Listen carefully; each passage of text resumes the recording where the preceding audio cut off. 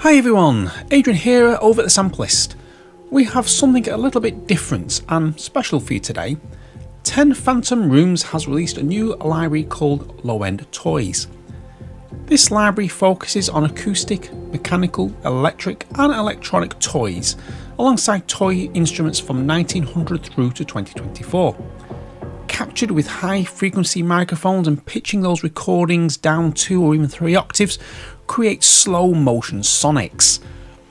10 Phantom Rooms is a group of musicians that are creating a total of 10 rooms of instruments over the next few years. We have Tobias Mengusa, who spent 30 years in sound design and worked for many of the industry's big names, Paul Haslinger, who is a film composer and electronic artist and actually played in one of my all-time favourite groups, Tangerine Dream. And we also have Peter Baumann, an electronic artist who also featured in Tangerine Dream. You can guarantee that whatever is produced will be of quality and add another sonic tool to your sound arsenal. Low End Toys is priced at €99, and if you subscribe to their newsletter you get a €25 voucher that can be used against this instrument. You will need the latest version of either the free Contact Player or the full version of Contact 7 and around 3.17 gig of disk space. Naturally, the more memory you have, the smoother the experience, and this goes for any sample-based instrument. Each patch comes with 3 variations spread across 4 individual layers. With over 160 patches to play with, let's take a listen to some of the sounds from this library.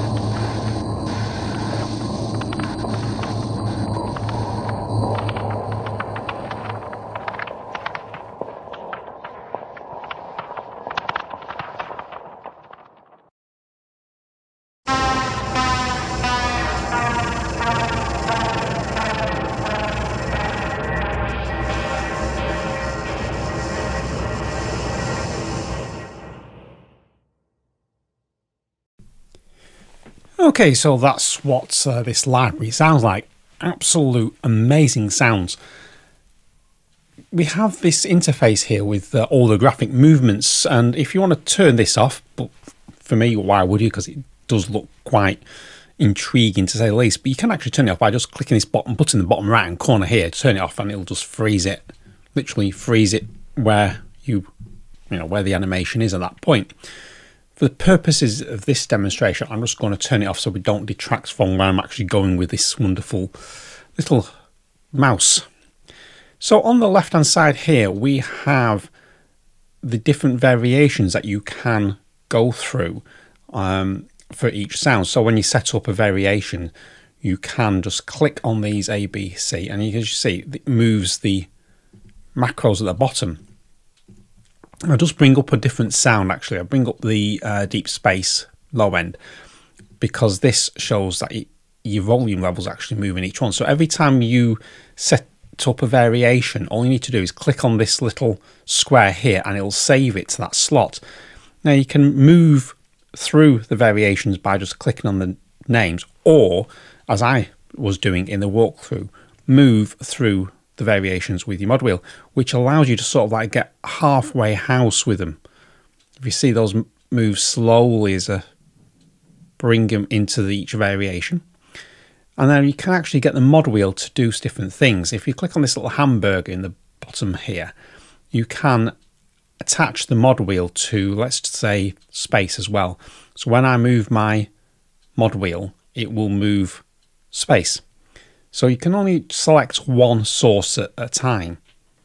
You can't select more than one.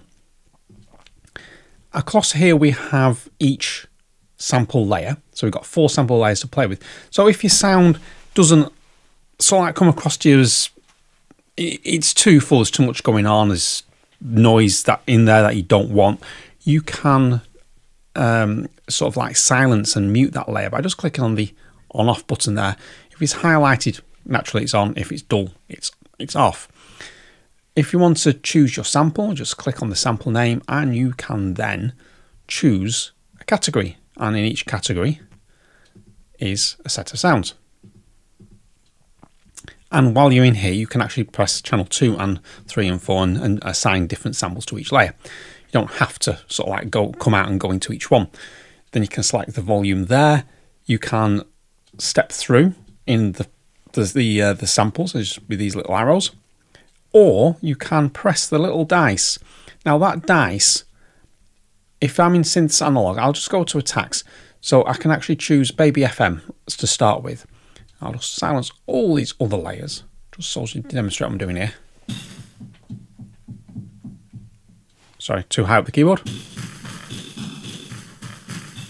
So just raise that sound. So that's the Baby FM.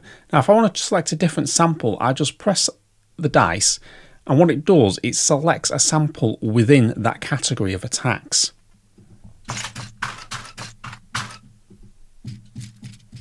Now if I like that, and I want to mix it with the rest of them, then I'll just turn all these back on.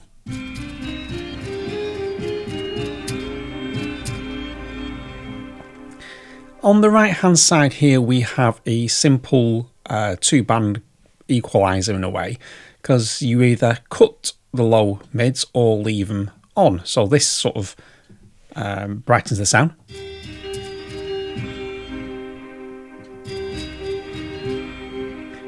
You can boost sub octaves as well, or cut them, or off it, turn them off completely. And along the bottom here you have your different macros for animate. And if I click on this, it turns it on and off. So that's on. Filters on. Put some reverb. Turn the echo on. I want to turn all these on.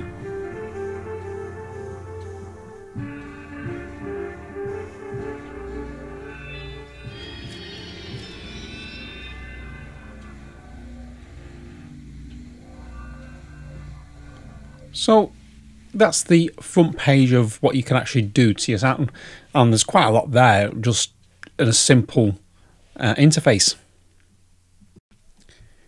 Okay, so on over to the mixer page. This is a simple sort of like mixer, does what it says on the tin. It allows you to individually tweak each layer, the sort of stereo separation, so the pans, you can pan it left, right. You add some space, which is your reverb or your echo, and you can add some grit and dirt to the sound. So just turn these layers off and you can hear.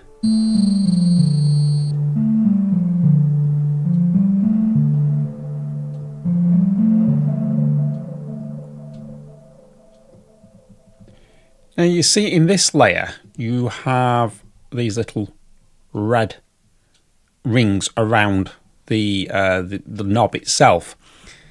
Now these control the modulation intensity of the appropriate macro that it's assigned to, you know, in this lower area here.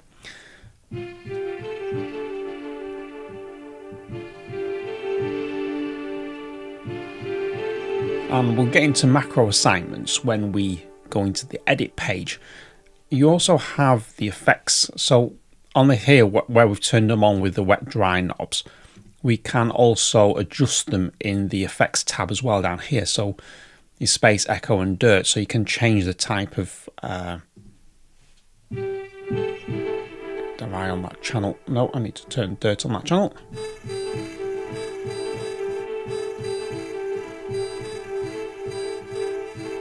And we've got some presets at the bottom to play with on the dirt. We also then can change the type echo, modern, analog or tape, and then do usual delay effects there. And we can do reverb, and we can change the convolution. Now convolution gives us a few more parameters to play with, as in we've got these impulse responses. So, you know, we've got an echo plate. Let's go low end space. And when we go in, we're going to turn that up. so it thickens the bottom end. I've gone a bit overboard there, but it just thickens the bottom end for you.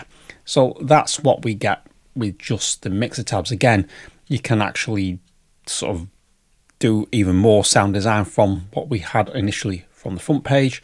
We then go into the mixer. So onto the edit page, which gives us even more ways to shape your sound. What is important to remember is this is per layer. So if you want to edit a certain channel, make sure you are highlighted in the right channel. As you see, channel 1, 2, 3 and 4. So if I just scoot back to the main page and I will just silence these other 3 layers and head back into edit. So we're actually just playing with one layer now. What I want, I'll just raise that sound a little bit so we're not struggling to hear. And then on here we can change your pitch up or down 12 semitones. You can change the sample start and the random time for the sample start. So there's 27% chance of randomness is to the sample start. Velocity to cut off.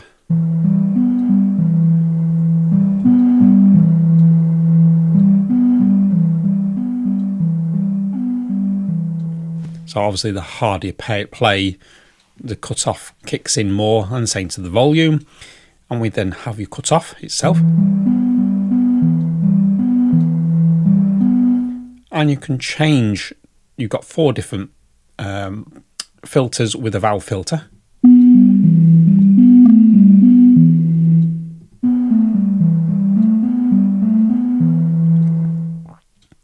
At the moment the filter's on full, but you can turn it on and off down there. Now you see this little red line, this adjusts the intensity for the filter, and what I was just going to show is if you click on these arrows here, it'll tell you exactly which sort of macro on the bottom you actually are on. So I'm on the filter cutoff here, and if I just change that and drag down, click and hold and drag down, you can change the intensity, that little red line. And the same goes for the resonance. And then you got the filter envelope amount, and on the right hand side you have your normal ADSR for volume and filters. And you have this per channel, so you've got some great sound design opportunities. We have the last page of animate.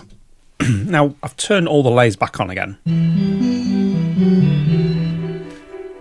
and what you can do is set a step sequencer to sort of the destinations on the right hand side here. So you can set it to the volume, your cutoffs, and each one is individual, and you can have a few different presets. So let's go random reducer. You can hear that working. Quantized curve. Let's go something that's, there we go.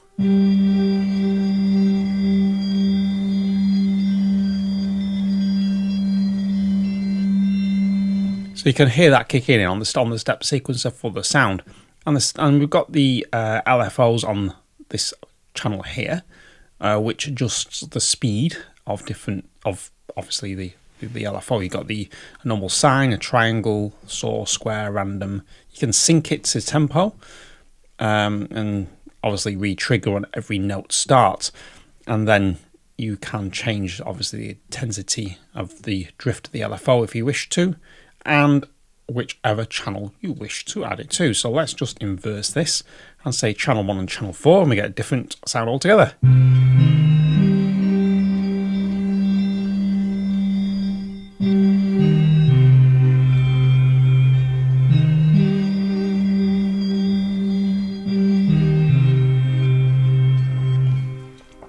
So between the animate page, the edit, the mixer, and what we have straight on the main page, there is absolutely infinite ways of changing and morphing the sounds.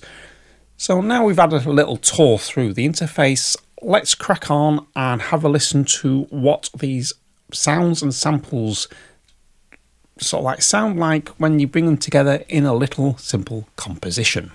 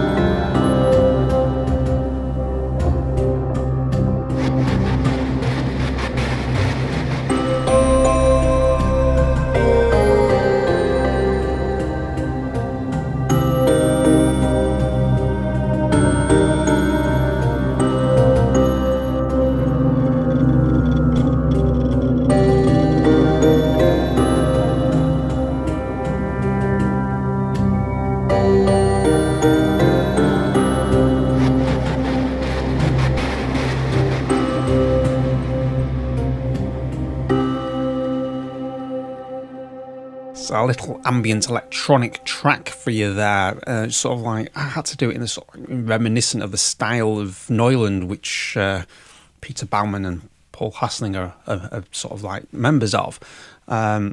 So what I've done here is I've used a couple of the sounds to create an instant unsettling vibe at the beginning. So I've used Dreamworld and Toy Feedback Machine, and as you probably can see from the mixer below here, I've added no other external effects, just to show that inserts absolutely no extra effects on these channels here.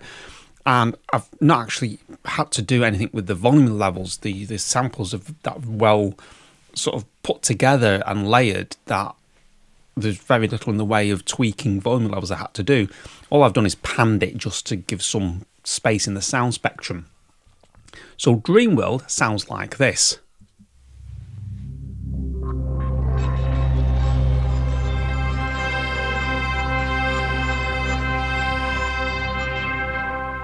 And the Toy Feedback Machine.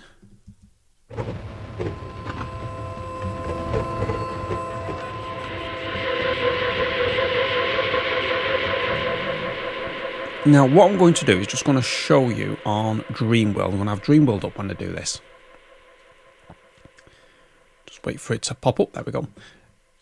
To get that little riser effect, what I've done is use the mod wheel, and that's gone through the sound. So I'm going to play them both back together, and just you can see it smoothly goes through the variations, and as it goes through the variations it brings on the intensity.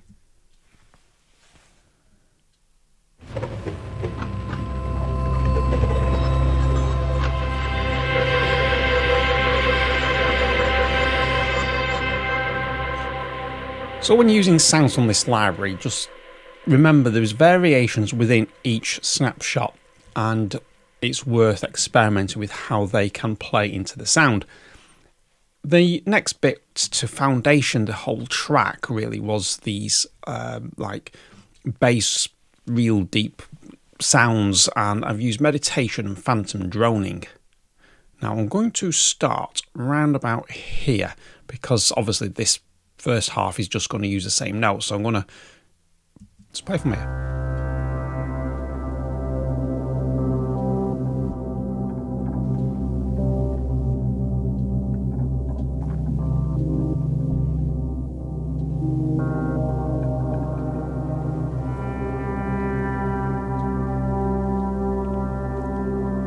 As you can see, as I'm playing this through, this bass line, well, it's not so much as a bass line, more of a bass drone, I'm moving the mod wheel up and down, and this is what's giving this whole sort of like foundation of the track some movement. So we're going to do the same with Phantom Droning. I'll just bring Phantom Droning up so you can actually see obviously what's going on.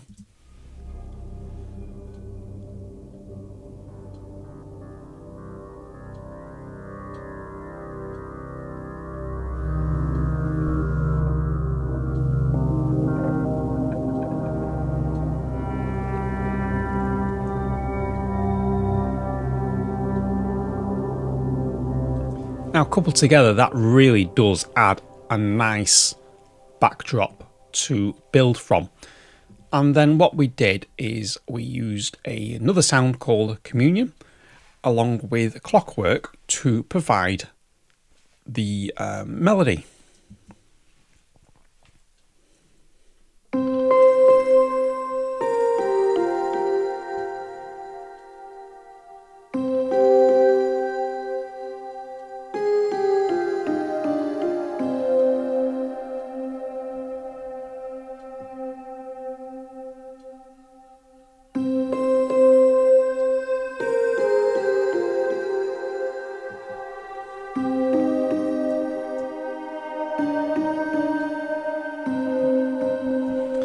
Now, I brought that up just to show that there was very little in the way of that modulation wheel being moved. All we're doing there is basically sticking on the third variation of the sound. And it's exactly the same with Clockwork. It plays exactly the same melody, but I've pitched it down a further octave.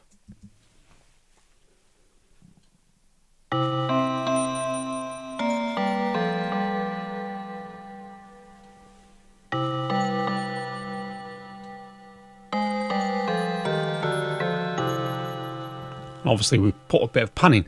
Now, together, they really do fill out the sonic space.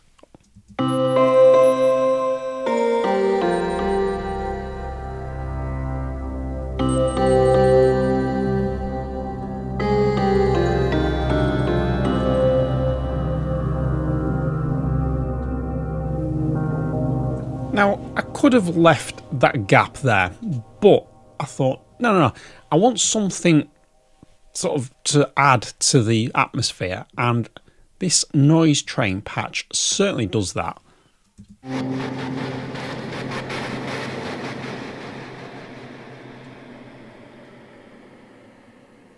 It has a lovely tail on it, which blends beautifully with the rest of the track as it goes on. So if I just play this section.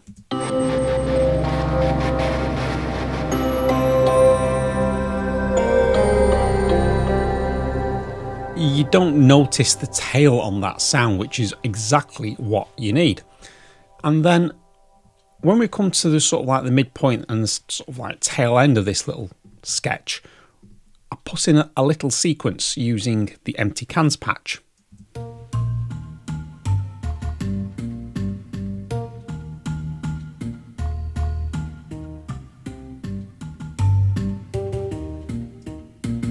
So a little bit of ratcheting going on there on a simple 8th note rhythm.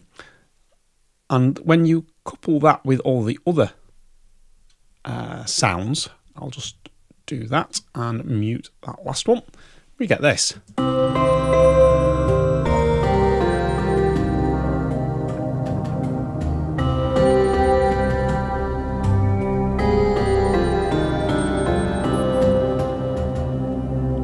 So it adds like percussion to the whole track.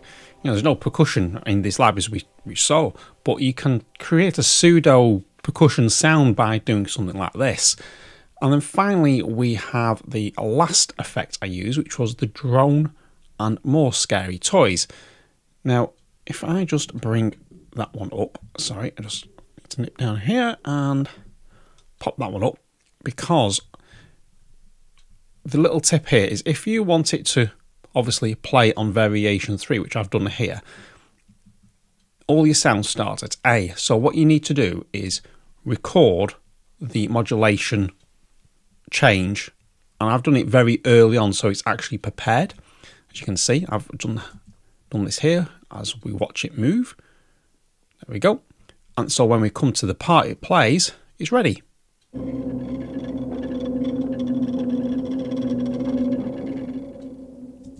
And that introduces the next part here very nicely. So if I just go from 18.